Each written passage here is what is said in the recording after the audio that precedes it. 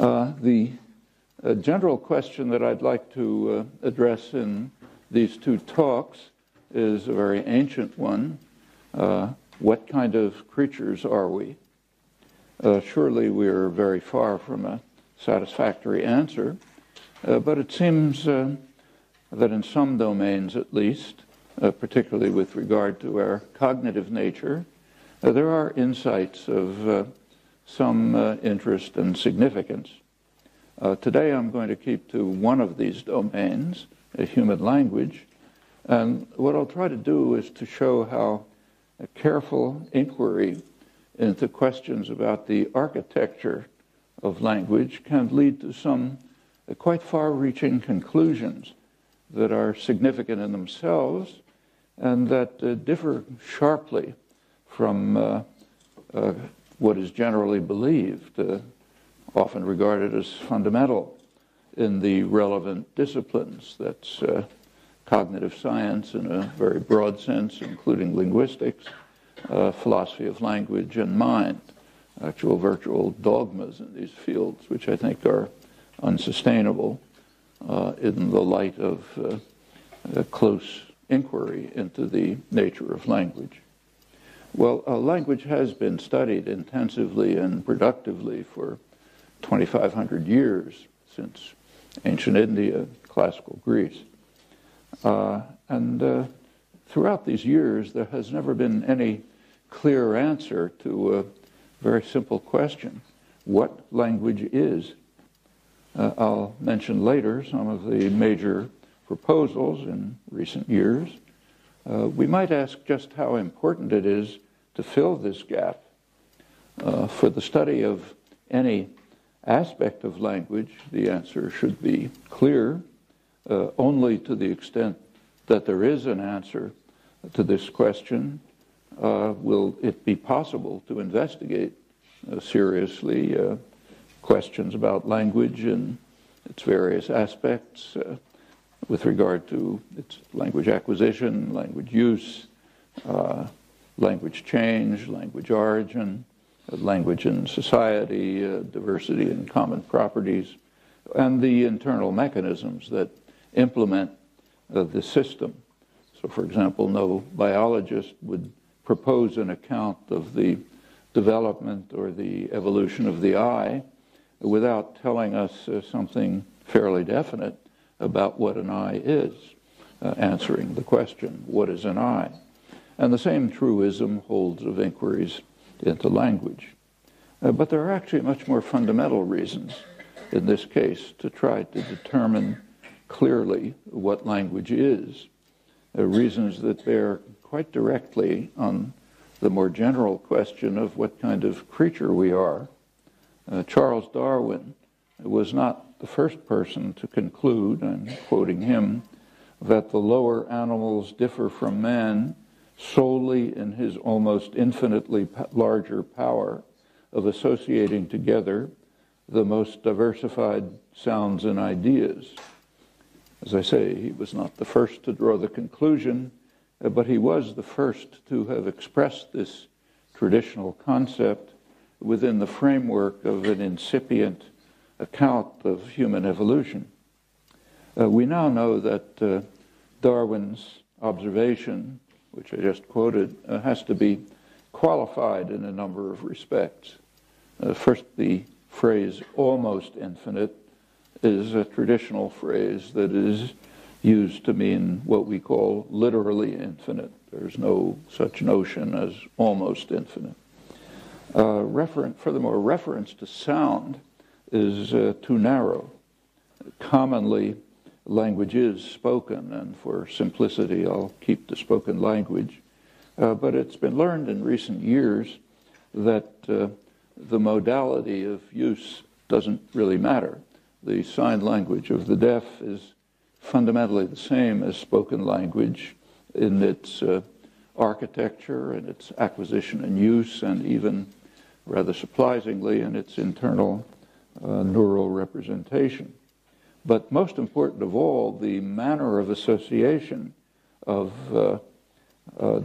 sounds and ideas is apparently quite unique to humans, not no counterpart is known in the animal world, which is an important discovery.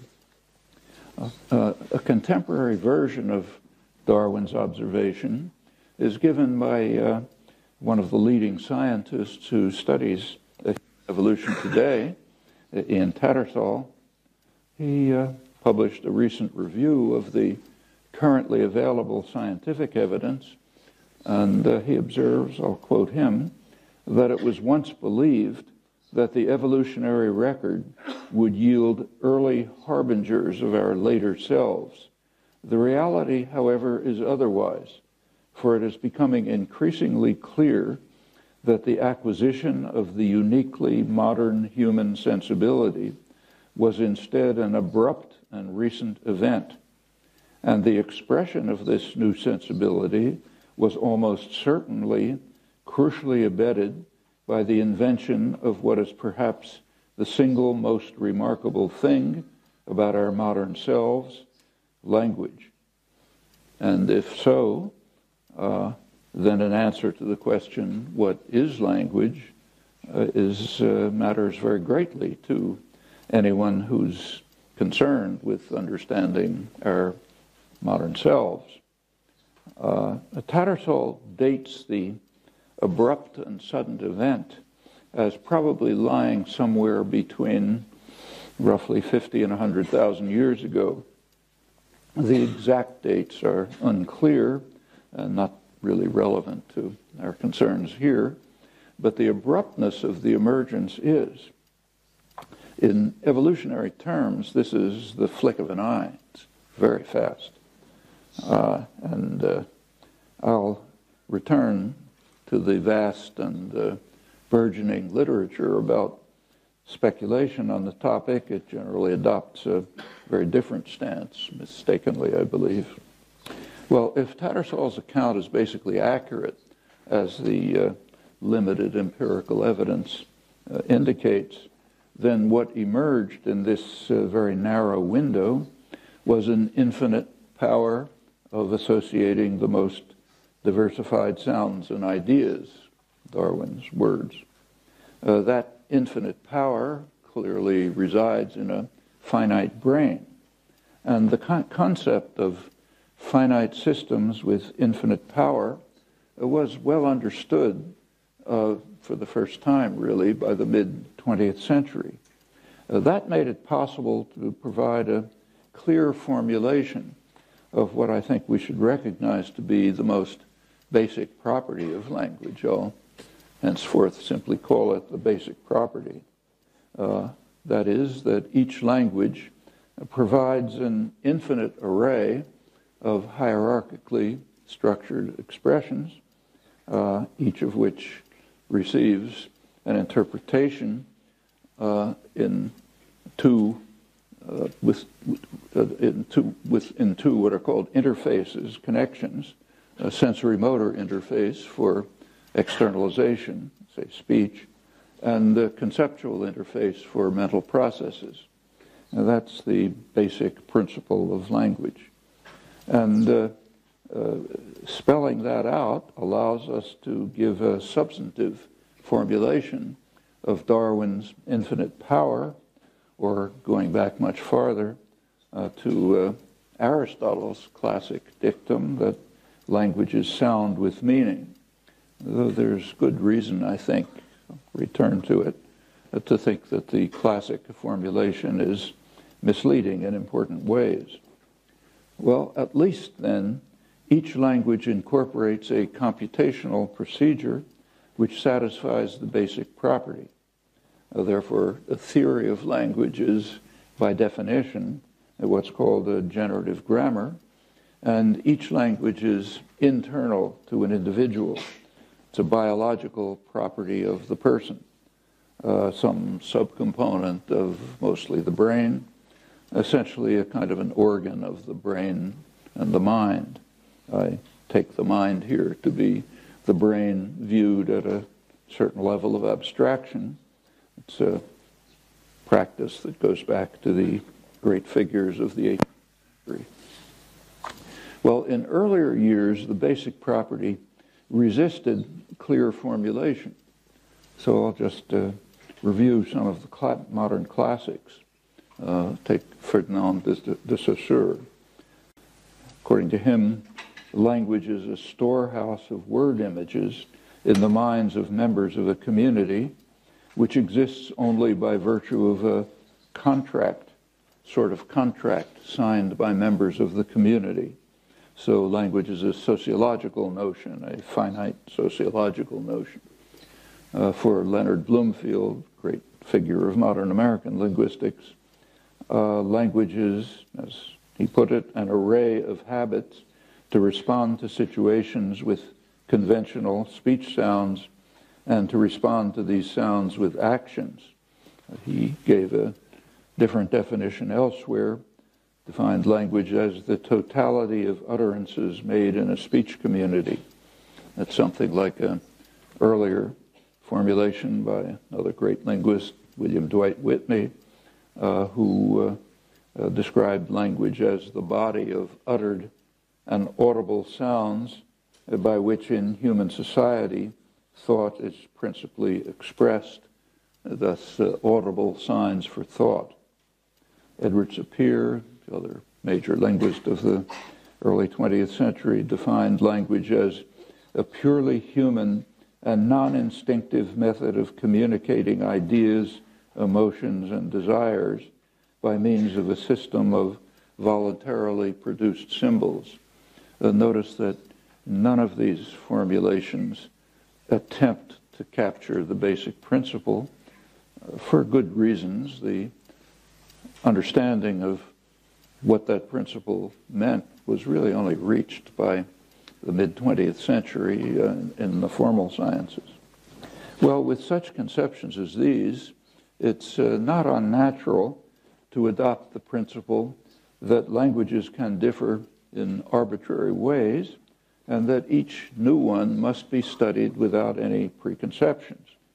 And accordingly, linguistic theory consists of procedures, analytic procedures, to reduce a body of data to some organized form, basically procedures of segmentation and classification. That's actually what linguistic theory was when I was a student in the 1940s. Much earlier, at the origins of modern science, there were hints at a picture somewhat similar to Darwin's. Galileo wondered, I'm quoting him now, wondered at the sublimity of mind of the person who dreamed of finding means to communicate his deepest thoughts to any other person by the different arrangements of 20 characters upon a page. He's, of course, referring to the alphabet, not to what it represents. He said, "This is an achievement surpassing all stupendous inventions, even those of a Michelangelo, Raphael, or a Titian." The same recognition and the much deeper concern for the creative character of the normal use of language was soon afterwards to become a core element of Cartesian philosophy. In fact, it was the primary criterion for the existence of mind as a second substance within the Cartesian system. And quite reasonably, that led to efforts to devise tests to determine whether another creature has a mind like ours, notably by Descartes' disciple, Giraud de Cordemois. These tests were somewhat similar to the contemporary Turing test, generally understood as a post-Turing to be a test to determine whether machines can think.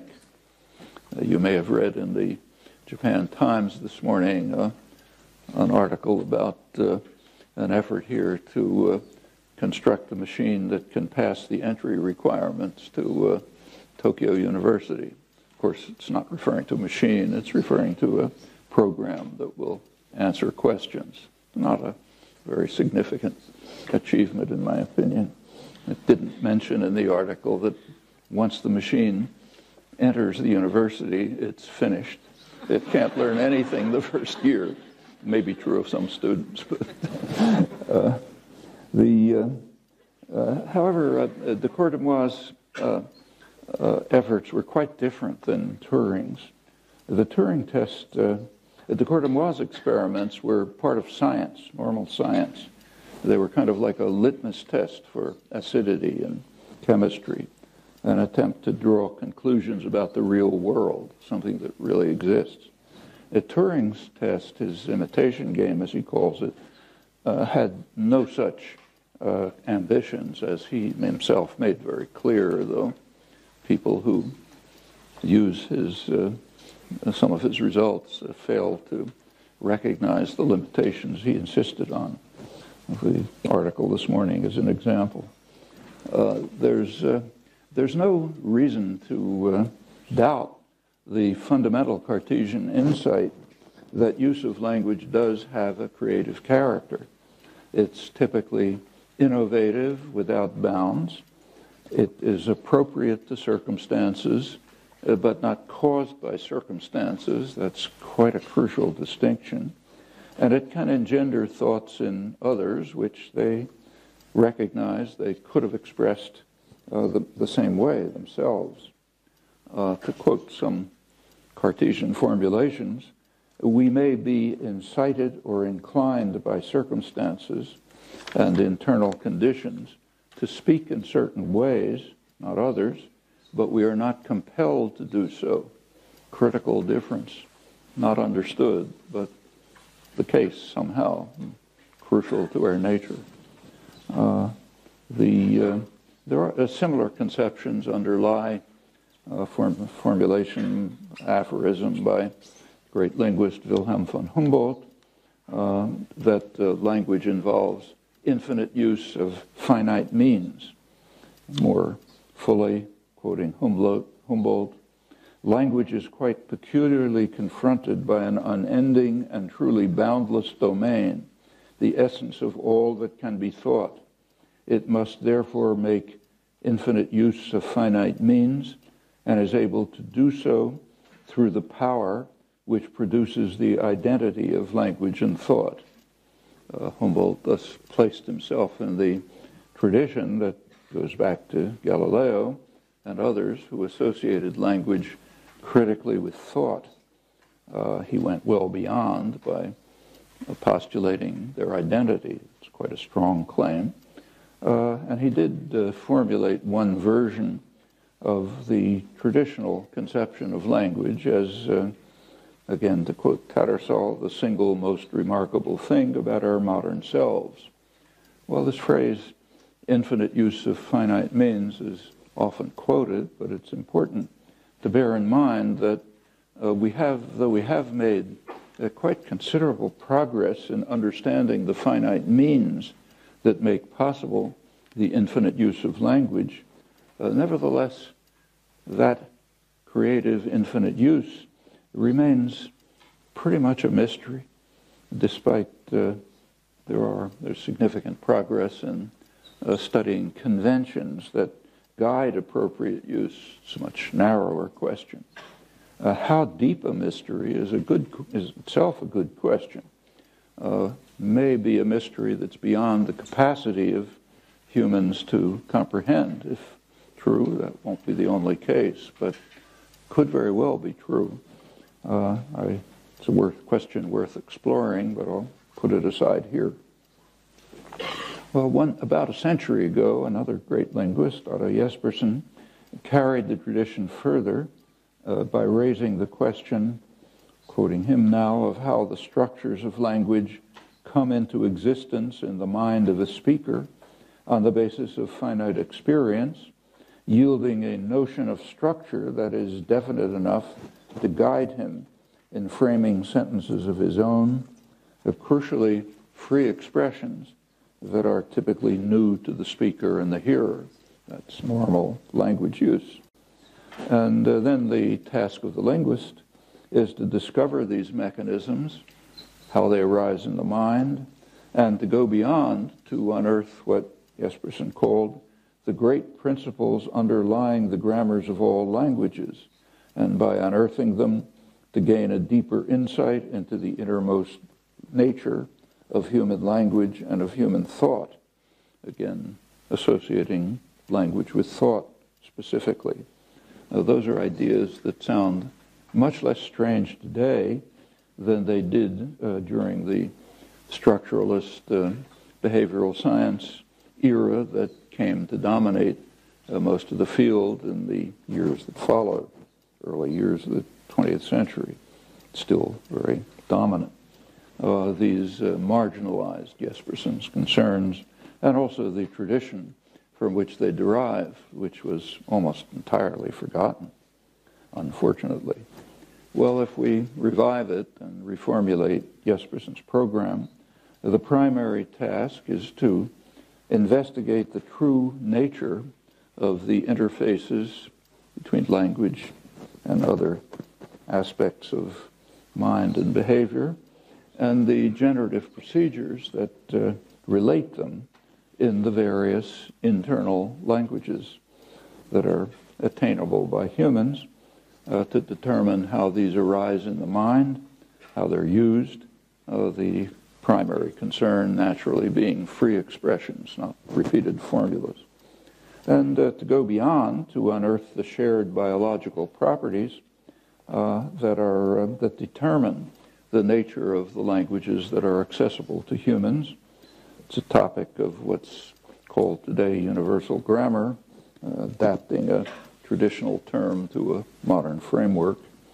That's the modern version of Jesperson's great principles underlying the grammars of all languages, now reframed as a question of the genetic endowment that yields the biologically unique human language capacity.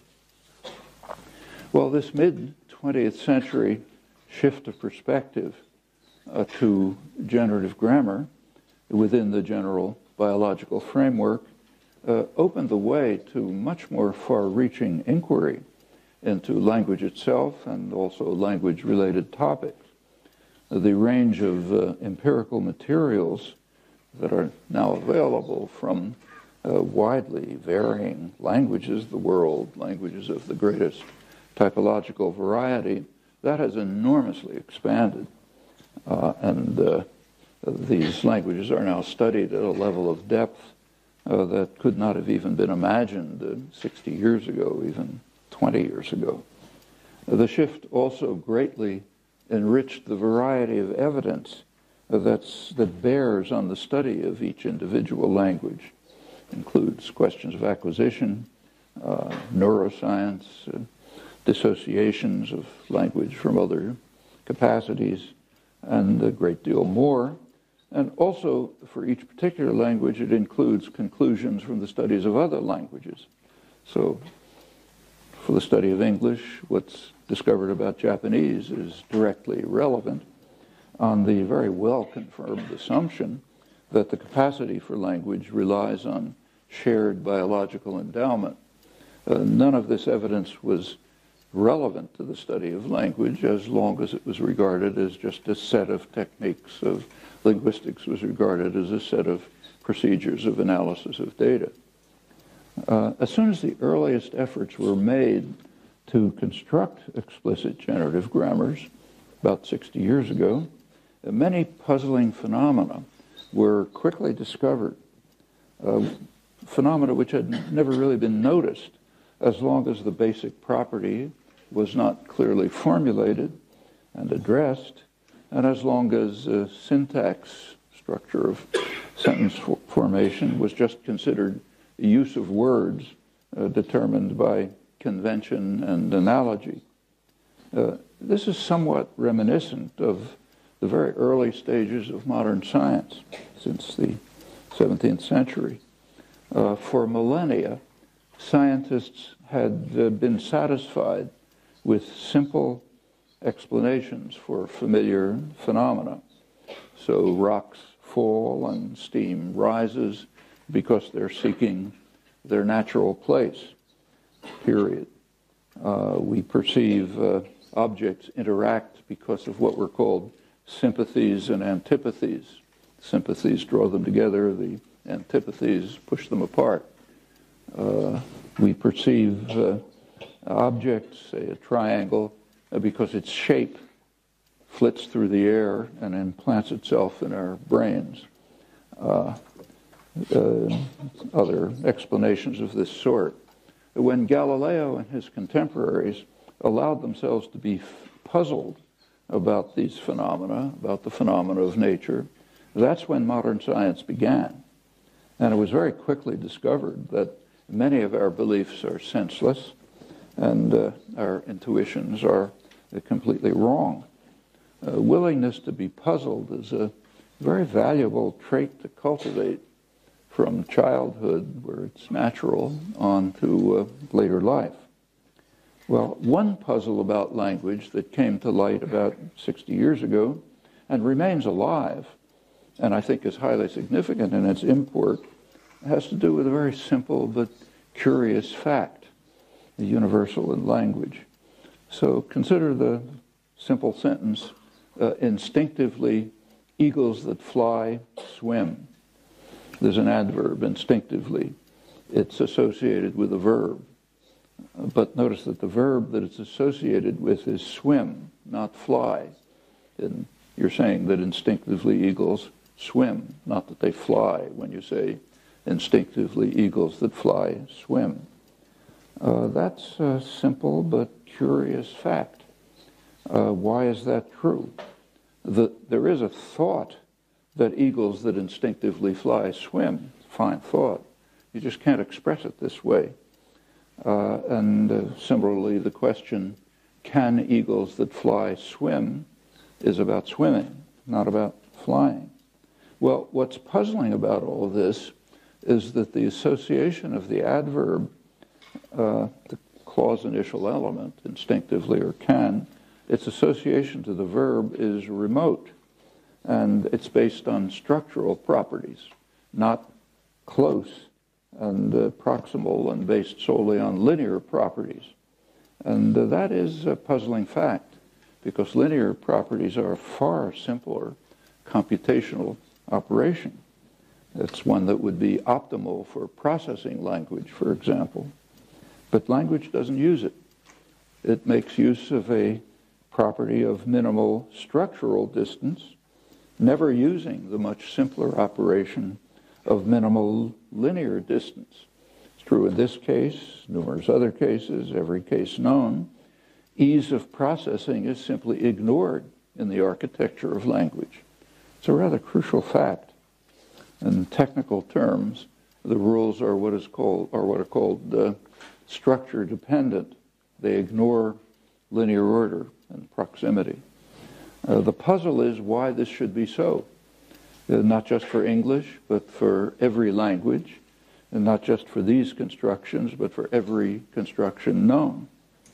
Well, there is a simple explanation for the fact that a child reflexively, without instruction, knows the right answer in cases like these, even though evidence is slight or, in fact, non-existent. The explanation is that linear order is simply not available to the language learner who's confronted with such examples. The language learner is guided by a deep principle of universal grammar that restricts search to minimal structural distance. It bars the much simpler computational operation of minimal linear distance. This proposal, of course, at once calls for further explanation. Why should it be so? What is it about the genetically determined character of language that imposes this particular puzzling condition?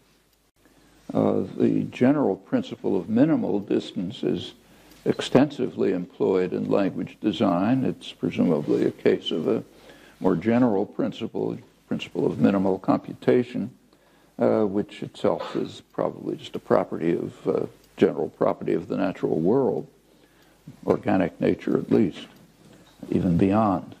But there must be some special property of language design that restricts minimal computation to structural rather than linear distance. It avoids the much simpler procedure of linear computation and processing, simpler but ignored universally. Well, there is, in this case, independent evidence from other sources, including the neurosciences, which supports the same conclusion. There's a research group in Milan, the linguist working there, many of you know, Andrea Moro. They studied brain activity of subjects who were presented with two kinds of stimuli. They were confronted with invented languages that satisfy universal grammar and other invented languages that reject principles of universal grammar. In the latter case, for example, a rule for negation of sentences that places the negative element after the third word. Very simple rule, but there's nothing like it in natural language, which doesn't count words. They found something quite interesting. They found that in the cases of invented languages that conform to universal grammar, there's normal activation in the language areas of the brain. But when you use linear order, though it's much simpler, that's not the case. There's just general activation outside the language areas, which means essentially that people are treating it as a puzzle, a non-linguistic puzzle. There's actually quite interesting results by two linguists, Neil Smith and Yanthi Maria Simpli. They've studied a cognitively impaired subject, in fact has very little cognitive capacity, but has remarkable capacity to acquire languages. And their study with him revealed similar conclusions. They found that this subject was able to deal with invented languages that conform to linguistic principles, but he couldn't deal with the puzzles at all. They were impossible for him. There was a kind of an interesting counterpart with normals. They were able to deal with the systems that violated linguistic principles if it was presented to them just as a puzzle.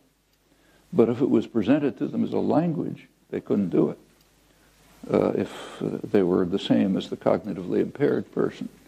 So somehow the framework of looking at a language imposed the principles of universal grammar and made it impossible for them to understand a very simple system that violated these principles by using linear order. Well, there's a broader thesis, and that is that linear order of words is never available for computation in the core parts of language that involve syntax and semantics. If that's the case, then linear order is just a peripheral part of language, something secondary, ancillary. It's kind of a reflex of properties of the sensory motor system, which requires it. We can't speak in parallel. We can't produce structures. We can only produce strings of symbols. So whatever's going on in the mind has to sort of be filtered through the sensory motor apparatus, which is not specifically adapted to language. The parts that are relevant for language, which were in place hundreds of thousands of years before language emerged. There's also evidence that the auditory system of chimpanzees is pretty much the same as our own, and in fact well adapted for human speech. They even pick out the same distinctive features, phonological features. But apes can't even take the first step in language acquisition. First step that every infant takes reflexively immediately on birth is somehow to extract from the complex environment linguistically relevant data. That's almost a miraculous achievement. Nobody knows how it's done. An infant's just presented with a lot of noise and somehow instantly picks out the part that are language relevant. Chimpanzee hears the same things, but it's just noise. Infants, of course, do it reflexively. That's not a slight achievement and not understood.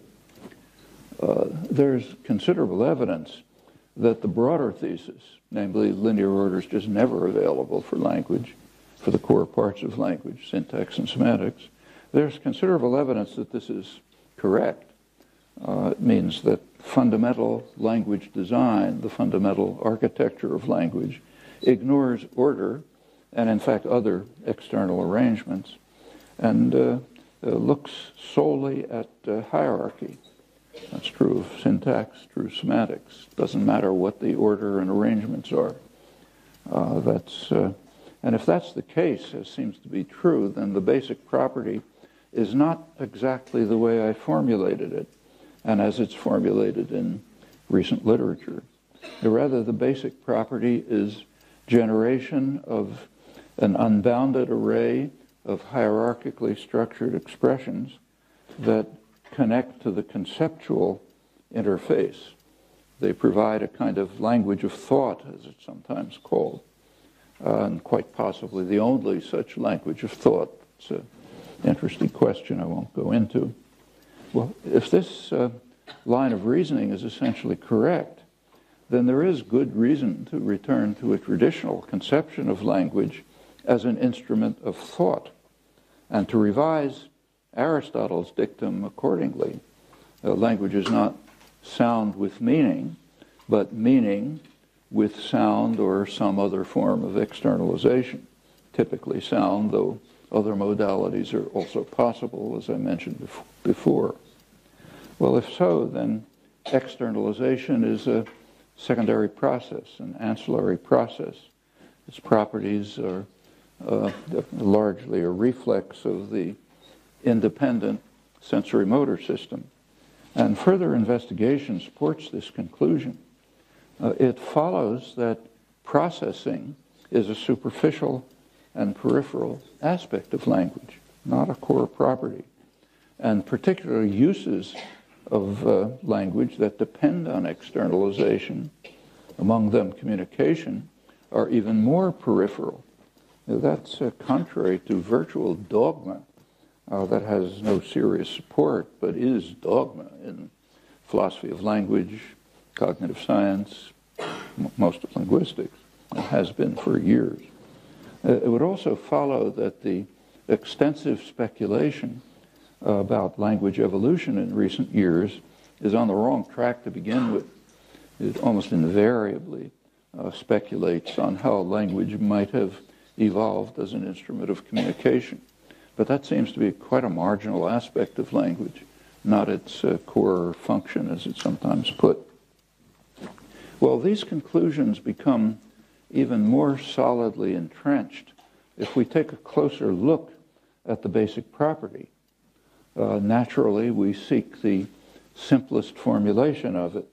That's just normal scientific method, the theory with the fewest arbitrary stipulations. Notice that each stipulation about the basic property is a barrier to some eventual account of language, of the origin of language. So we naturally want to reduce them. And we next ask how far we can, what we can achieve with this resort to normal scientific method. Well, there is a simplest computational operation. It's embedded in some manner in every computational procedure. The simplest operation is one that takes two objects that have already been constructed, call them x and y, and it forms a new object, call it z.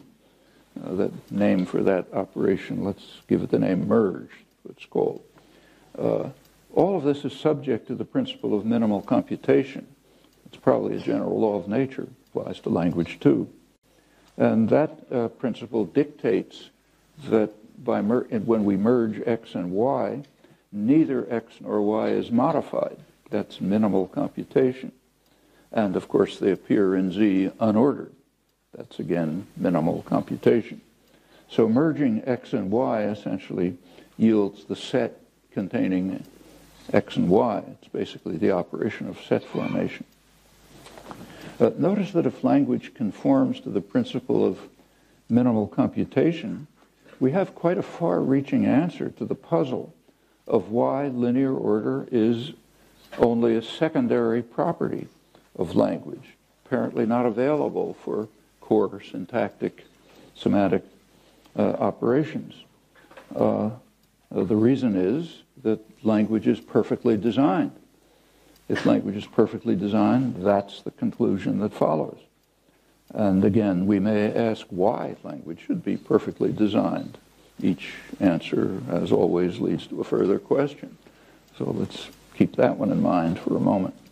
When we look further, evidence mounts in support of this conclusion. I can only give a few examples.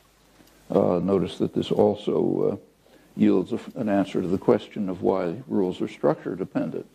They have to be if language is perfectly designed. Well, let's take a look further. Now, suppose that X and Y are merged and neither is part of the other. So it'd be like combining, say, read and that book to form the syntactic object corresponding to read that book. Let's call that external merge. Now, suppose that one of them is part of the other. So if we combine, if we have a sentence, John read which book, and we take which book and merge it with the whole sentence, we get which book John read which book. That actually surfaces through the sensory motor system as which book did John read, with further operations that I'll return to. This is an example of a ubiquitous phenomenon in language, phenomenon of displacement. The phrases are heard in one position but interpreted somewhere else. So the sentence, which book did John read, is interpreted as which book X is such that John read the book X. You hear it in front, but you interpret it both in front and in the position where X was.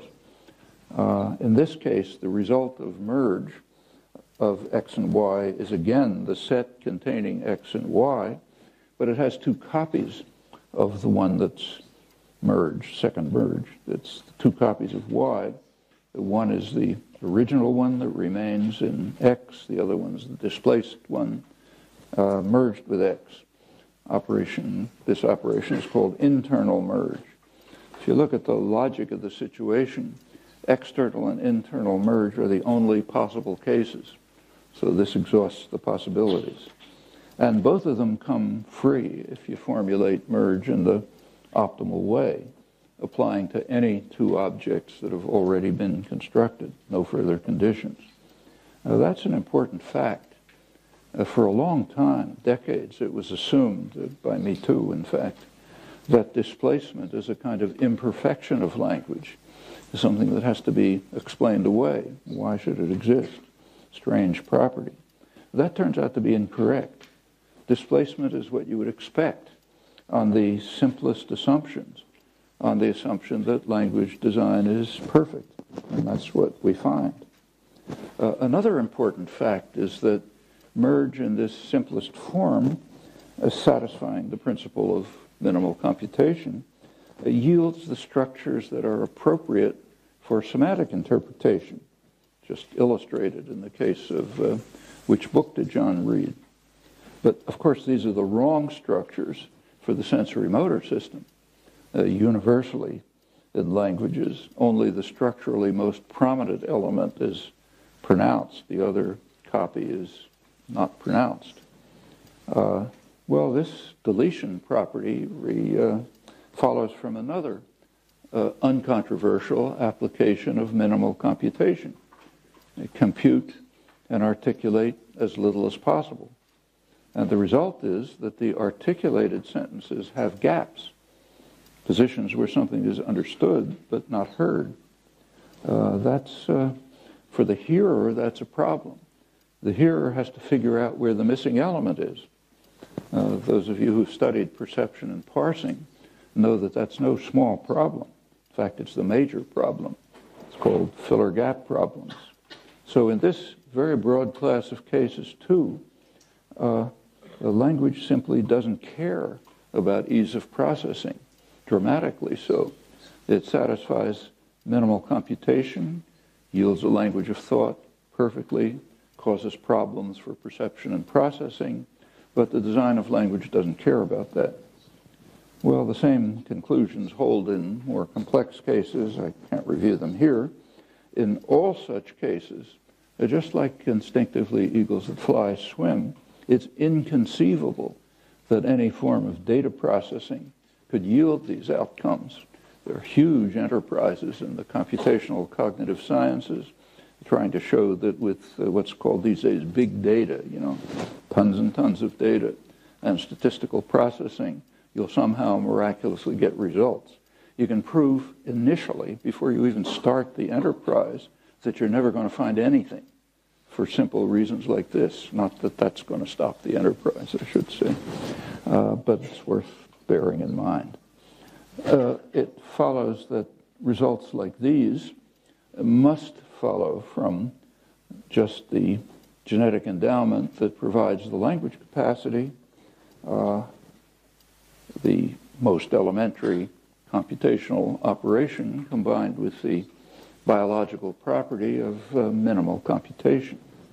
Well, in ways like these, we can derive quite far-reaching and very firm conclusions about the nature of universal grammar.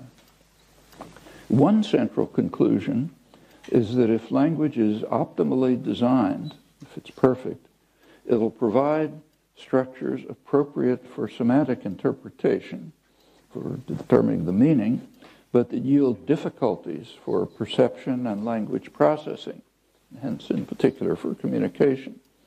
And in general, there are many cases where ease of processing and communicative efficiency conflict with computational efficiency in language design, and in every known case,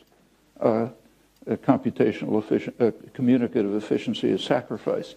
It's not considered. Computational efficiency is what counts. That's also true of communication and other uses of externalization. As is quite often the case in the sciences, what you actually observe gives a very misleading picture of the principles that are underlying it. I'll quote Nobel laureate Jean-Baptiste Perrin, as he points out, the essential art of science is reduction of complex visibles to simple invisibles. It's important to understand one of the reasons why data processing is never going to work for language or any other scientific domain. Well, all of this raises a further question, one I mentioned before: why should language be optimally designed, or close to that ideal? Now, that question leads us right back to consideration of the origin of language. Actually, the optimal design thesis fits very well with the very limited evidence we have about the emergence of language. Recall, it's what I quoted from Ian Tattersall, namely it emerged very recently on the evolutionary time scale and very abruptly. Well, what does that mean? That means that whatever happened must have been some slight change, some slight rewiring of the brain, which somehow created the system. There were no selectional pressures, so it would have been perfect. It would have been simply conforming to laws of nature, the kind of the way a snowflake forms, in an intricate design, but without any selectional effects. That's just what physics determines. And that probably is true here too. Probably the best guess is that what happened, say 75,000 years ago, in one person, because of course mutations take place in a person, what might presumably happen is that some slight rewiring of the brain yielded merge. Naturally, it would be in its simplest form. That would provide at once the basis for unbounded and creative thought. That would be what archaeologists sometimes call the great leap forward that's revealed in the archaeological record right around that period, with the remarkable differences separating modern humans from their predecessors and from anything else in the animal kingdom. Well, insofar as this surmise is sustainable, we would have an answer to the question about apparent optimal design of language. Why should we expect it? Well, because that's what would be expected under the circumstances that apparently existed. No selectional or other pressures, so that the emerging system should just follow the laws of nature. In this case, principles of minimal communication, again, the way a snowflake follows the laws of nature. Well, these remarks only scratch the surface, but I hope they can pique your curiosity and serve to illustrate why the question, what is language, it matters quite a lot. And it also illustrates how close attention to this fundamental question can yield conclusions that have many ramifications for what kinds of creatures we are. Thanks. I just said that yesterday I approached the question of what kind of creatures we are from an individual perspective, from the perspective of our individual intellectual resources, cognitive capacities. And I focused on what has been called the single most remarkable thing about our modern selves, language. It's quoting from the most important recent scientific study of the evolution of modern humans. But of course, humans are social beings, and the kind of creatures we become depends crucially on the social, cultural, institutional circumstances of our lives. And we're therefore led to inquire into the social arrangements in which we live and their effects and consequences, and also to reflect on the kinds of social arrangements that would be conducive to the rights and well-being of human beings. What kind of arrangements would help them fulfill their just aspirations, what's sometimes called the common good. And we're led to compare these ideals with the reality of the social world in which we live. A good place to start, I think, is with a classic text, John Stuart Mill's On Liberty. The epigraph formulates, I'll quote, the grand leading principle towards which every argument unfolded in these pages directly converges, the absolute and essential importance of human development in its richest diversity. Actually, those words are quoted from Wilhelm von Humboldt, who was one of the founders of classical liberalism. John Stuart Mill, of course, was a leading exponent of it in later years, and he was also one of the founders of the modern university system, the institutions of humanistic higher education. Well, it follows from that assumption that institutions that constrain such human development are illegitimate, should not be tolerated, unless they can somehow justify themselves. That's the core principle of classical liberalism. And it opens the way into productive inquiry into the nature of the common good, how we might seek to achieve it, and how existing institutions constrain and sometimes undermine it. Well, this epigraph, this quote from Humboldt, is actually a rather familiar concept of the Enlightenment. Another illustration is Adam Smith's very sharp critique of division of labor in his classic work, Wealth of Nations.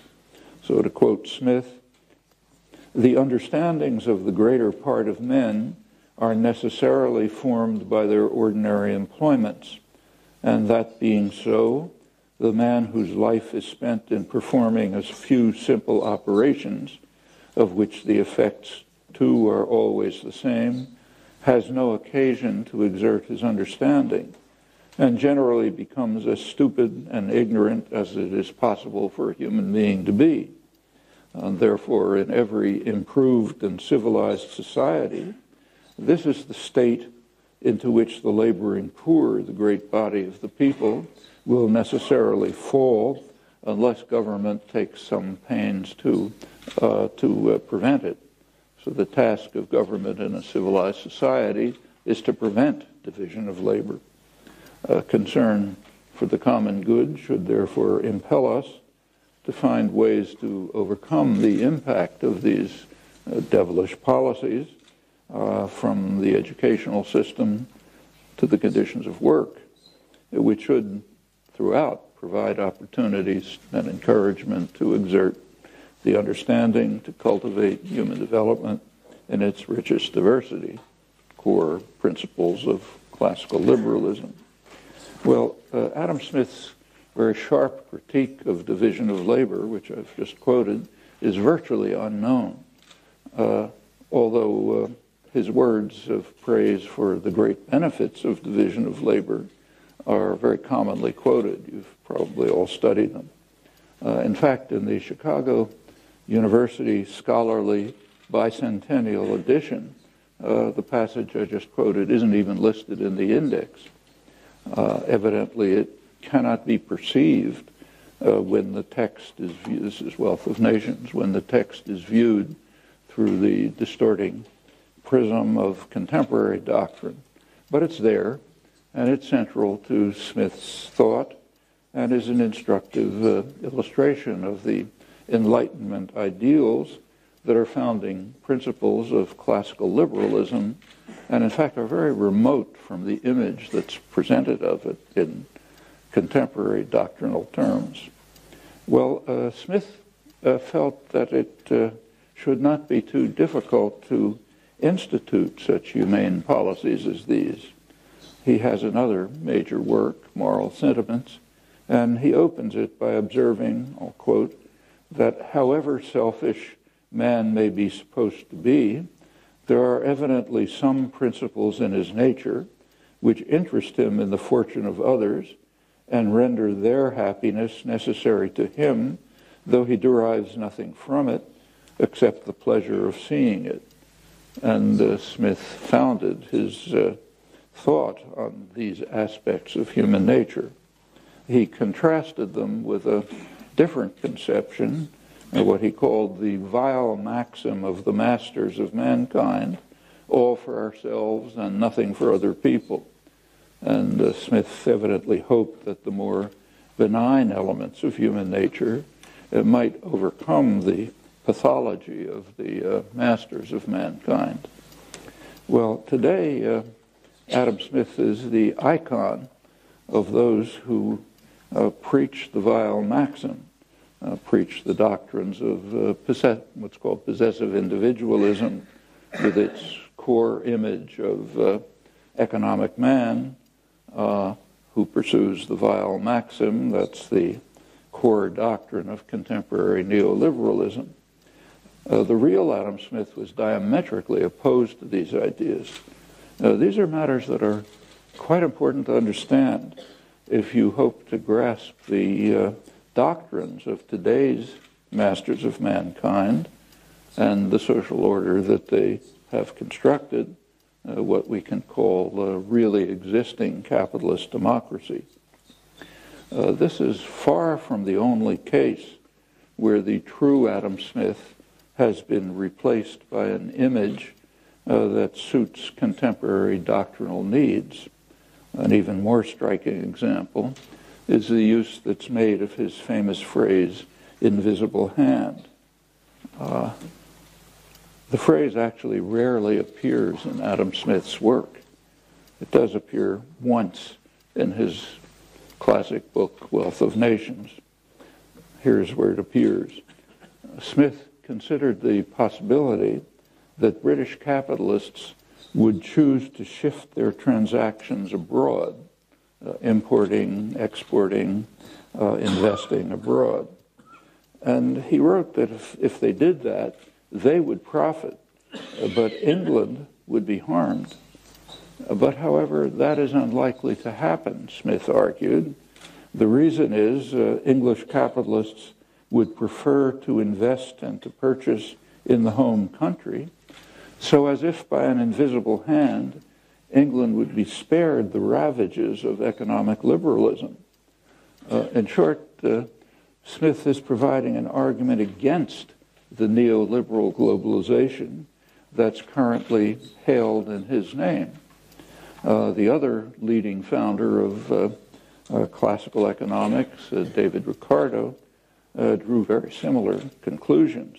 These are facts that are disregarded and, in fact, denied in contemporary ideology. The phrase invisible hand appears one other time in his other major work, Moral Sentiments. Here Smith argues, I'll quote him, that even the proud and unfeeling landlord will attend to the needs of the poor. So an invisible hand will ensure nearly the same distribution of the necessaries of life, which would have been made had the earth been divided into equal portions among all of its inhabitants. In short, Smith is using the concept invisible hand to express his commitment to equality and his hope that our better nature will lead even the brutal masters to pursue the outcome of equality as if by an invisible hand. Naive hope, no doubt, but it's illustrative of the actual ideals of classical liberalism. Now, that exhausts his usage of the phrase invisible hand, radically different from what's claimed today when you hear it used.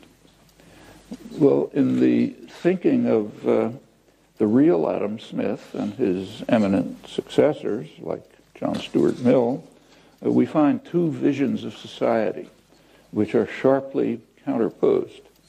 The first is actual classical liberalism. It's founded, again, on the grand leading principle of the absolute and essential importance of human development in its richest diversity, and it regards this ideal as attainable because of our natural instincts of sympathy and solidarity. Now, that's one vision. The contrasting vision calls for the social order to succumb to the vile maxim of the masters of mankind, the principle that humans are driven by calculations of self-interest, that our interactions are governed by selfish competition, the core principle of modern economic theory, and also of the neoliberal doctrines of the masters of mankind. These contrasting visions are found throughout the culture. They emerged, for example, almost immediately in the theory of evolution, shortly after Darwin's work. One conception was developed by the anarchist theorist and activist Peter Kropotkin, who was also an accomplished natural historian. He argued, rather like Smith, that a driving force in evolution is mutual aid. It's the title of his book. That's Adam Smith's concern for sympathy and concern for the welfare of others. That's one version. The contrasting version was Herbert Spencer's concept of survival of the fittest in a hostile world, a world that is where nature is red in tooth and claw, Wordsworth's phrase. The latter vision is the one that has survived the growth of capitalism. In this respect, as many others, modern capitalism is directly opposed to the thought of its early founders, and the actual thought is found somewhere else in the left libertarian thought and action, core component of the modern anarchist tradition. It's the true inheritors of classical liberalism. Again, exactly contrary to what's claimed.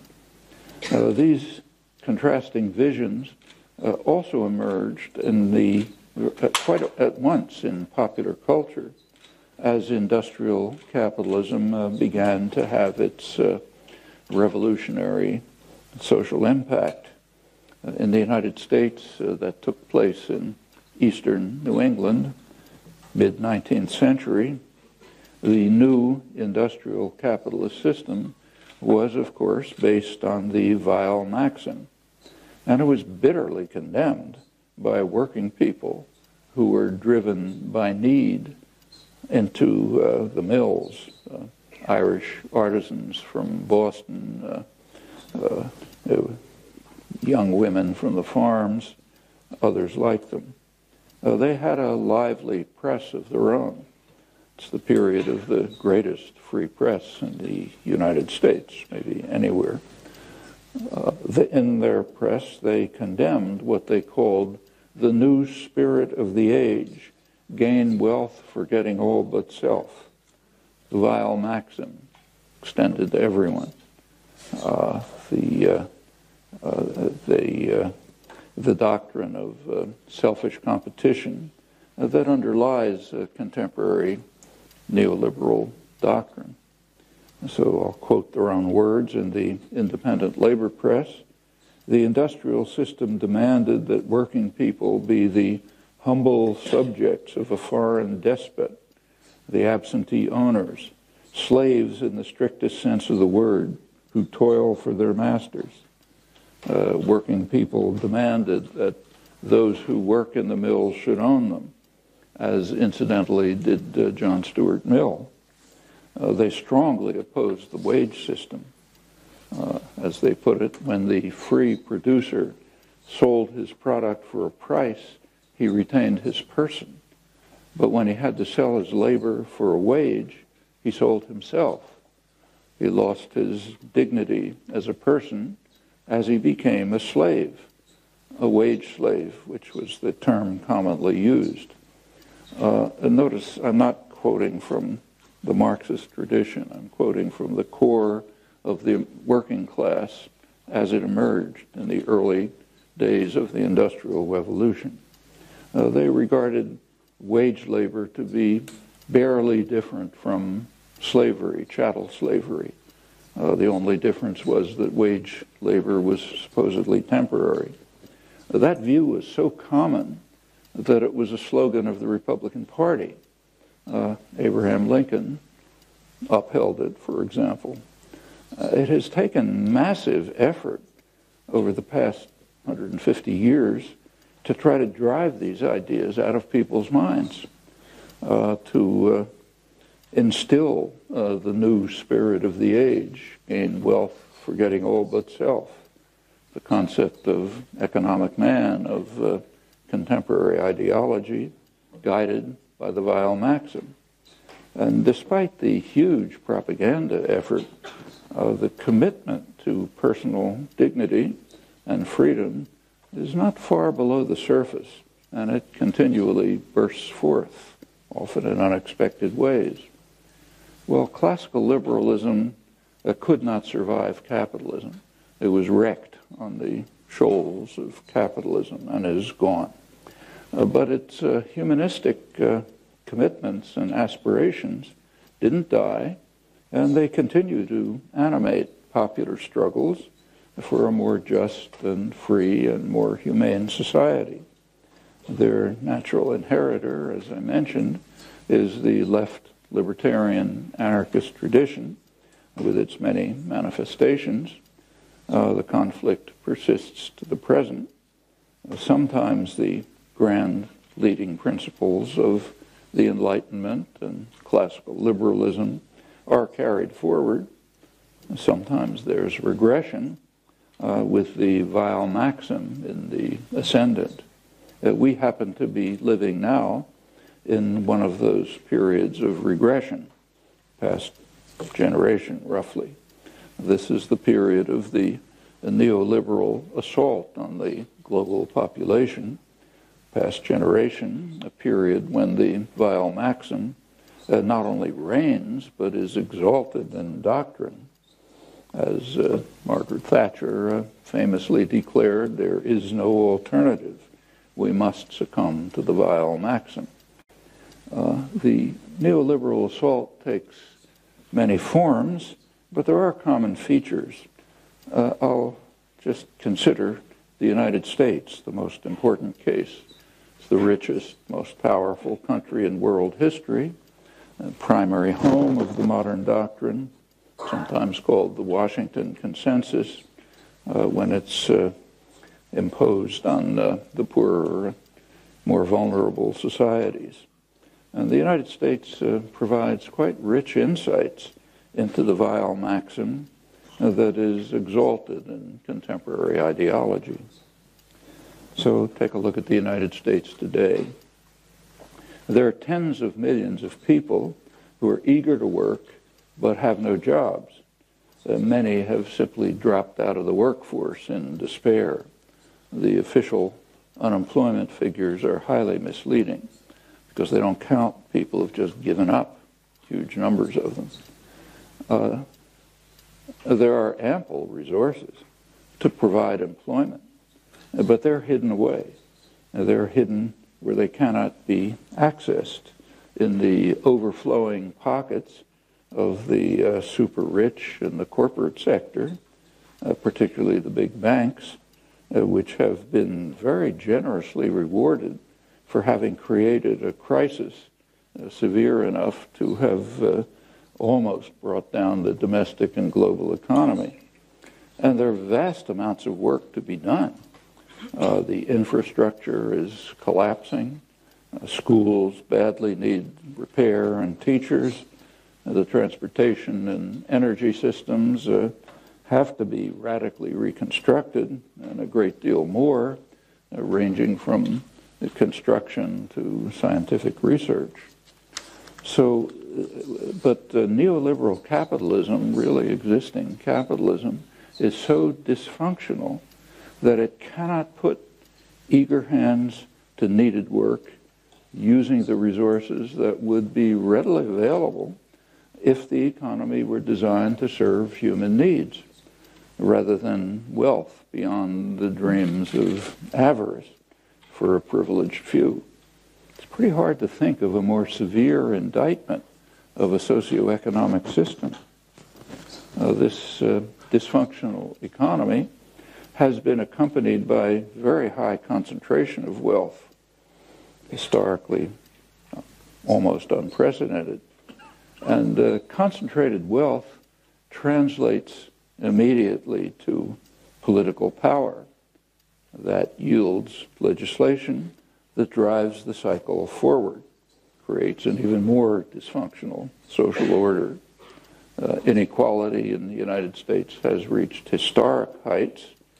In the past decade, 95% of growth has gone to 1% of the population, actually mostly to a small fraction of these. Meanwhile, the general population has faced stagnation or decline. Median real income in the United States is actually below its level 25 years ago. For males, median real income is below what it was in 1968. That's the neoliberal period. The labor share of output has fallen to its lowest level since World War II. Poorer sectors have suffered severely. Among the developed societies of the OECD, the rich developed societies, 40 of them, among these societies, the United States has the highest poverty rate, apart from Turkey. And that's perhaps not too surprising, because it also ranks near the bottom in social justice. This is during the neoliberal period. For African Americans, household wealth has virtually disappeared. They have almost no wealth. That's happened during the latest crisis. There is a grim legacy of slavery. It's never been overcome. Some amelioration. And for the rest, the situation is not much better than that. Roughly 3/4 of Americans are living from paycheck to paycheck, little or no emergency savings. That's the richest, most powerful society in world history, with incomparable advantages, but under attack, under the attack of the neoliberal assault on the general population. Well, these developments should not be confused with the workings of capitalism or free markets. Quite the contrary. The policies are carefully designed to protect the masters from market discipline. I'll just give you one dramatic example, though it's far from the only one. The most dramatic example is the big banks, which are the dominant force in the economy now. During the neoliberal period, there's been an enormous expansion of financial institutions and a very radical change in their function. There was a great growth period, 1950s and 1960s.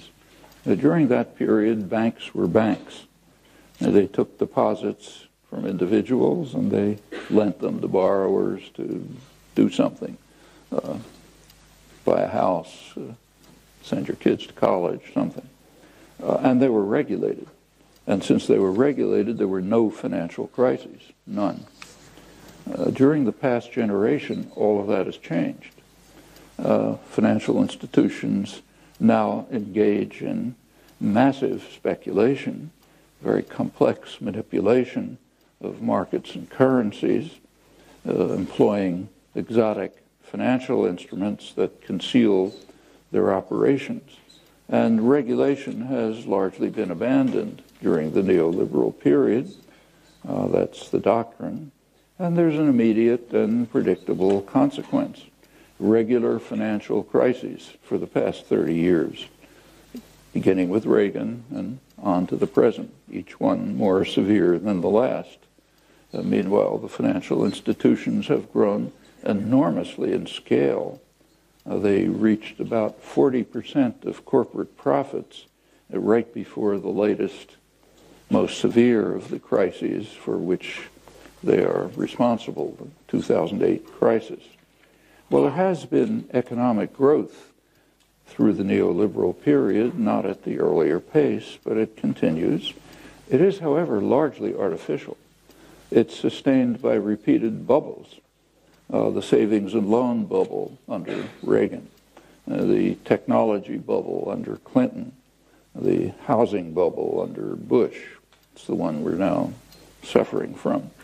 When the last of these burst, of course they always burst, when the last of them burst, it created a financial crisis that has had severe consequences for the entire global economy. And meanwhile, near depression conditions persist for much of the domestic population. The costs of the latest financial crisis, the one that began in 2008, are estimated at $24 trillion of lost output. That's by the Congressional Budget Office. Well, it's calamitous for the population, which bears the costs, but the practices of the financial sector have been highly profitable for themselves. Each crisis is largely caused by Wall Street practices, often crimes, but the culprits are regularly rescued by the taxpayer, as indeed is true right now. The primary mechanism for rewarding the agents of the crises is a government insurance policy. The informal name for it is too big to fail. The guarantee goes far beyond the regular bailouts that you read about. It extends to cheap credit, artificially high credit ratings, many other devices. And the scale is huge.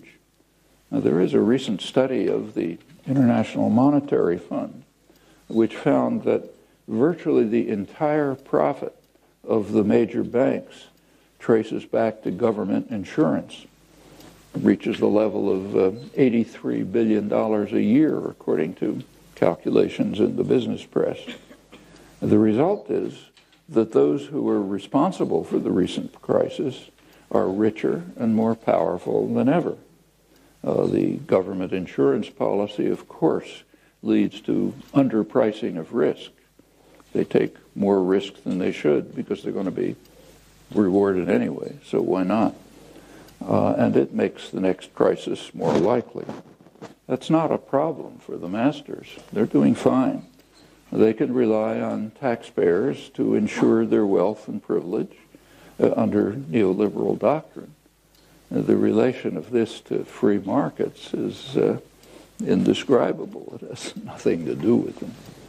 Well, after the most recent crisis, finally, several prominent economists, including Nobel laureates, raised the question of the general impact of financial institutions in the casino economy, as it's called, of the neoliberal period.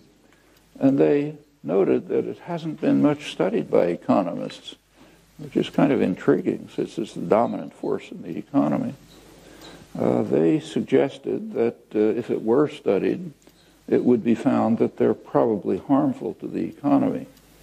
But there are some who go much farther than that. The most respected financial correspondent in the English-speaking world is Martin Wolf of the London Financial Times. He concludes, I'll quote him, that an out-of-control financial sector is eating out the modern market economy from inside, just as the larva of the spider wasp eats out the host in which it has been laid. Pretty sharp critique. Protecting financial institutions from market disciplines is only one of the ways in which really existing capitalism differs from capitalism.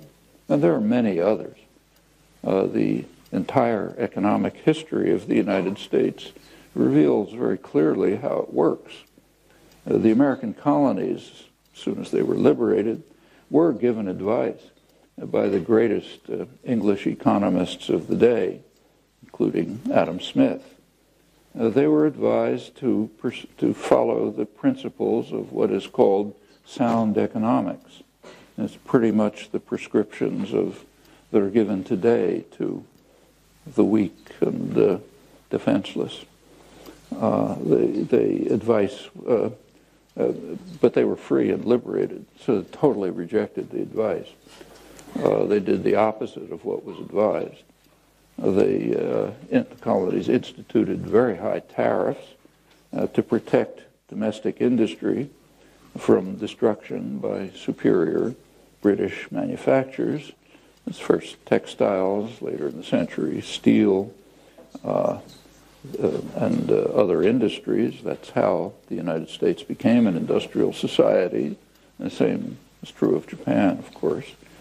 Meanwhile, there was extensive state intervention carried out to carry economic development forward.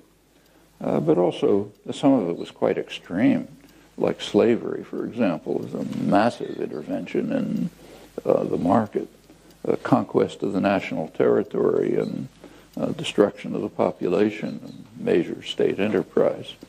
But also within the productive system as well. So the American system of manufacturing, mass production, which astounded the world in the 19th century, it was largely pioneered within government industries, military industries. The great pacifist Andrew Carnegie, who founded the first billion-dollar corporation, U.S. Steel, he was able to do so thanks to contracts with the U.S. Navy. Advanced technology, radio, and so on, was also developed within the same state system. By 1945, the United States was so far ahead of all competitors that it was willing to tolerate free trade. That's the same as England a century earlier, when England had far surpassed other economies, also thanks to massive state intervention and violation of market principles. But as in the case of England, the U.S. was willing to do it only within limits that assured the predominance of U.S. corporate power. And even more than before, in the past 50 years or so, the dynamic state sector of the economy has been responsible for the advanced economy. It's true of computers, internet, microelectronics, satellites, international trade using containerized shipping developed by the Navy, commercial aircraft, pharmaceuticals, just about anything you can think of, just about every aspect of the economy. It's typically the case that the difficult, innovative, and costly research and development is the task of the state sector. The costs and risks are borne by the population. At some later stage, what has been created is handed over to private enterprise for marketing and profit. All of this is very remote from what a market economy would be. You may have read in the press yesterday or today that Bill Gates has again reached the top of multi-billionaires in the world. That's a typical case. Bill Gates did innovative work in marketing, but that was on the basis of decades of research and development in the state sector of computers, software, and so on. And in fact, Gates's profits come from a monopoly. Quite contrary to market principles, Microsoft has a virtual monopoly of operating systems. Almost all of you use Windows. That's a monopoly. And that's how you get rich, become a billionaire. First get the state, the taxpayer, to do the research and development, then do some innovative marketing, then gain a monopoly power, and you're off into the stratosphere. The relation of this to markets is, again, pretty remote. And of course, the United States is by no means alone in this regard. It is following the path of England before it, and it's also been adopted in one or another way by every developed economy, including Japan. Market discipline is for the weak and the defenseless, and not the masters. They're powerful enough to protect themselves from market ravages. There's another victim of the neoliberal assault, that's political democracy. During this same period, the cost of elections has just skyrocketed.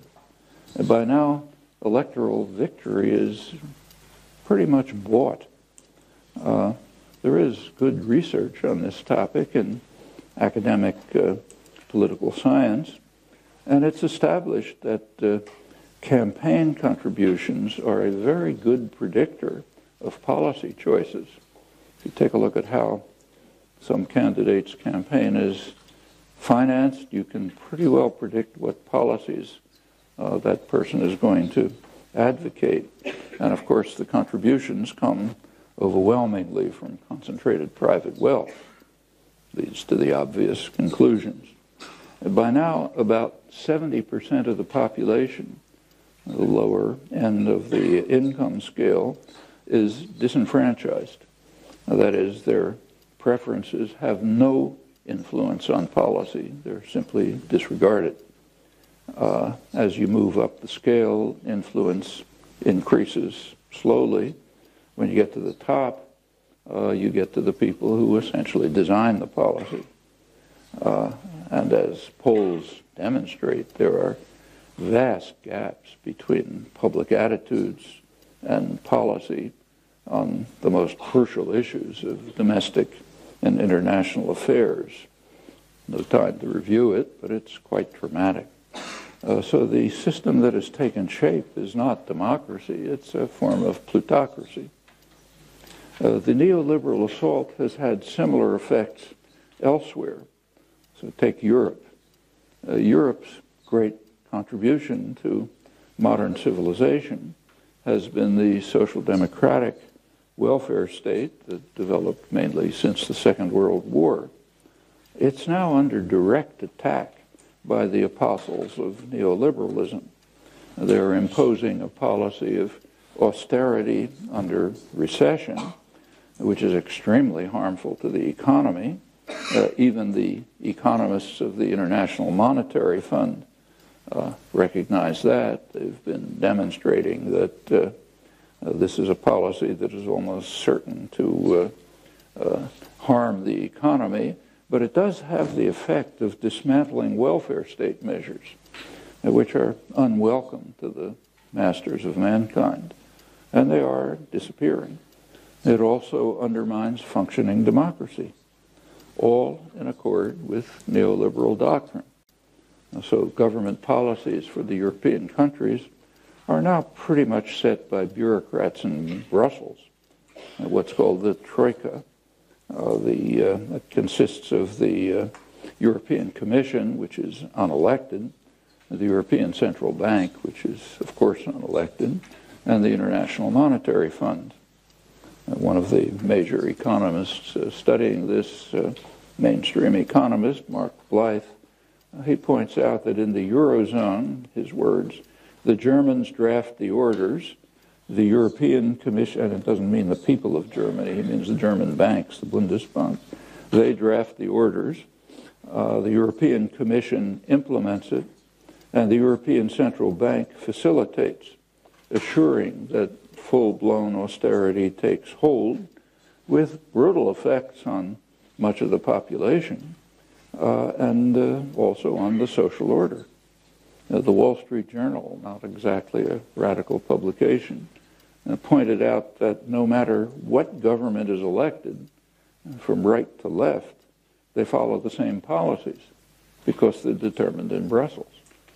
Popular engagement in policy has essentially been abandoned. A couple of years ago, the Greek Prime Minister, Papandreou, proposed a referendum on the policies dictated by the Troika. He was bitterly condemned across the spectrum for suggesting meekly that maybe the public should have a voice. That's inconsistent with modern democracy. The duty of the public is just to endure, survive somehow if you can. While the banks, who were largely responsible for the crisis in Europe as elsewhere, they're amply compensated for their crimes. Well, these policies in Europe have led to continuing recession, which in fact has lasted even longer than the Great Depression of the 1930s. The effects in Europe are even harsher than they are in the United States, where, interestingly, the central bank, Federal Reserve, has adopted less regressive policies than the European counterparts. It's unusual. Same economist, Mark Blyth, comments that the costs are being paid by those at the lower end of the income distribution. As he puts it, they don't vote much, they don't earn much, if anything, they don't matter in elections, and the top 30% are doing fine under this system of austerity. After all, someone else is paying the costs, and best of all, it's someone they don't even know. In short, simple class war, quite effective. The impact of the neoliberal policies has been pretty similar elsewhere, though in fact much more severe. In the 1980s, much of the global South was subjected to the Washington Consensus, to IMF structural adjustment programs. Now, these were similar to the neoliberal programs in the rich countries in the US and Europe, in that they compel the people at the lower end of the scale to ensure the welfare of the rich. So under structural adjustment, living standards of the poor majority are sacrificed to pay foreign banks for the risky and therefore profitable loans that they have made. It was the IMF, the International Monetary Fund, that was the instrument of carrying out this policy of charity from the poor to the rich. They know it. The American executive director of the IMF, Karen Lissaker, simply described the IMF as the credit community's enforcer.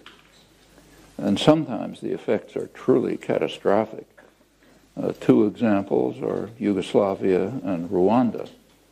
These policies, these programs, they were both subjected to structural adjustment in the 1980s.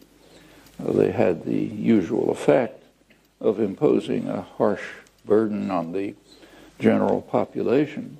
And in doing so, they inflamed ethnic conflicts that had been under control. And by the early 90s, these erupted in horrifying atrocities, but the reigning ideology absolves the West of any responsibility for this. Don't read about it. The most diligent students of the New Orthodoxy in the 1980s were in Latin America, which suffered 2 decades of stagnation and decline. But in the past roughly 15 years, events of really historic significance have taken place in South America, a little bit elsewhere, primarily South America. For the first time in 500 years, since the arrival of the European conquerors, the countries have largely broken free of Western control. In the past century, that's U.S. control. And they've moved towards integration. It's a prerequisite for independence. They've begun to address shocking internal problems in countries that have rich resources, but have been ruled by tiny Europeanized elites, often white elites, who enjoy great wealth in a sea of misery. Some of the results are surveyed in a study that came out a couple of months ago by the United Nations Economic Commission on Latin America. It showed that far-reaching reforms have sharply reduced poverty in Brazil, Uruguay, Venezuela, some other countries where U.S. influence is slight, meaning the influence of the neoliberal consensus. But poverty has remained abysmal in those countries that have remained under U.S. domination, under the neoliberal assault, like Guatemala and Honduras. Actually, the worst record for Latin America was in Mexico, a relatively wealthy country, where poverty is severe, and 1 million people were added to the numbers of the poor in 2013, last year covered. In the past 20 years, Mexico has ranked near the bottom in growth of income per person in Latin America. That's a reversal of rapid growth in Mexico in earlier years. Well, what happened 20 years ago? Now, 20 years ago, Mexico joined NAFTA, the so-called North American Free Trade Agreement. It's now its 20th year. In the phrase North American Free Trade Agreement, the only accurate words are North American. It does bring together Canada, the United States, and Mexico. It certainly was not an agreement, at least if people are part of their country. Was generally opposed by the population to the very limited extent that people even knew anything about it. It certainly was not a free trade agreement, quite the contrary. The core parts of it are highly protectionist. For example, imposing patent rules of absolutely unprecedented severity to ensure massive profits for pharmaceutical and other industries. In fact, most of the treaty wasn't about trade at all. It's about a wide range of investor rights. The neoliberal treaty has had the unusual feature of harming working people in all 3 of the participating countries. That's quite an achievement. And it's greatly hailed in the ideological system for its successes, which are not unreal. The number of billionaires, for example, is very sharply increased, including Mexico, which now has the 2nd biggest billionaire, Carlos Slim, major crook. This is quite typical of so-called free trade agreements, and it provides a good reason for them to be negotiated in secret, though not entirely in secret. They're not secret from the hundreds of corporate lawyers and lobbyists who write the detailed provisions with consequences that you would expect. Now, that's true, for example, of the Trans-Pacific partnership that's now being negotiated in secret, except from those who are writing it, namely corporate lawyers and lobbyists. Parts of it actually have been leaked through WikiLeaks, and they confirm the expectations. It's a standard agreement violating free trade, but benefiting the very rich. Joseph Stiglitz, a Nobel laureate in economics, former chief economist of the World Bank, he points out that the negotiators represent corporate interests, and therefore the likelihood that what emerges from the coming talks will serve ordinary Americans' interest is low. The outlook for ordinary citizens in other countries is even bleaker. That would include Japan. Well, let's turn finally to the question that was raised in the title, the prospects for survival under really existing capitalist democracy. Again, very remote from either democracy or classical liberalism or market systems. Markets are limited in these societies, but they do function. They're not non-existent. And there are well-known inherent problems in markets, part of their nature. One of them is that markets, in market systems, you avoid what economists call externalities. So if two parties engage in a transaction, say you sell me a car, the two parties look after their own interests, but they disregard the effects on others. It's called an externality. And when the parties are large firms, the neglected impact can be quite substantial. So when a financial firm, say Goldman Sachs, makes a risky transaction, they take care to cover their own risk, but they don't consider what's called systemic risk. That is, the risk that the whole system may collapse if one of their transactions doesn't work. In fact, we've just witnessed very dramatic illustrations of this during the last crisis. A huge insurance company, giant company, AIG, destroyed the economy when it collapsed, or in fact it would have destroyed the economy if the state hadn't ridden to the rescue, as it's supposed to do under really existing capitalism. However, there's a much more serious case of ignoring externalities. That's destruction of the commons, destruction of the environment. That's an externality, not taken into account in economic transactions. Informed and rational people can no longer ignore the fact that the drive for short-term profits is leading directly to very severe environmental threats and imminent ones. It's another externality that's ignored. And in this case, there isn't anyone who can bail out the perpetrators or the future generations whose chances of decent survival they're putting at great risk. The institutional structures of really existing capitalism virtually guarantee disaster. And we see the scenario playing out right before our eyes. For example, in the United States, there's much exuberance about what's called 100 years of energy independence as we become the Saudi Arabia of the next century, and very likely the final century of human civilization if current policies persist.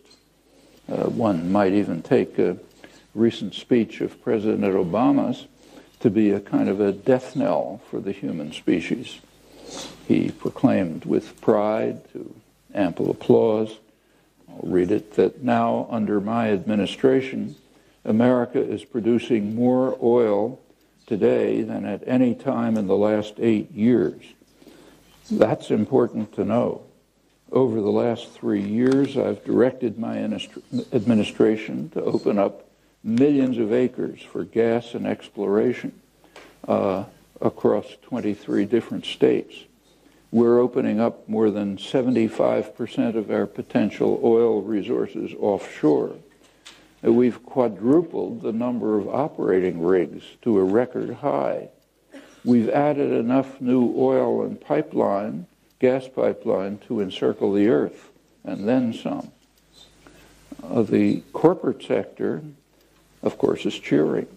And in fact, they have announced quite publicly that they're carrying out major propaganda campaigns to try to convince the public that climate change either isn't happening, or if it's happening at all, it has nothing to do with human activity. It reminds me of a story that I just heard 2 days ago from some of the Fukushima survivors. They're being told in the schools and by the government that radiation doesn't happen. One woman told me that her little girl came back from school and explained that daffodils emit radiation. So there's nothing to worry about from the fact that they're a few miles from Fukushima. That's what the corporate sector is doing in the United States, and quite openly. They're attempting to overcome the excessive rationality of the public. The public continues to be concerned about the threats that scientists overwhelmingly regard as serious, near certain, and very ominous. So to put it bluntly, in the moral calculus of really existing capitalism, a bigger bonus tomorrow outweighs the fate of one's grandchildren. That's the vile maxim in operation. Well, all of that makes perfect sense under prevailing ideology and institutional structure, which is directed towards pursuing the vile maxim of the masters of mankind. I'll return to the title of the talk. What are the prospects for survival under really existing capitalist democracy? They're not bright. But the ideals of the Enlightenment are not dead. They never are. And the achievements of those who have struggled for centuries for greater freedom and justice leave a legacy which can be taken up and carried forward. And it better be soon if there's to be any hope for decent survival. And the outcome will tell us eloquently what kind of creatures we are. Thanks.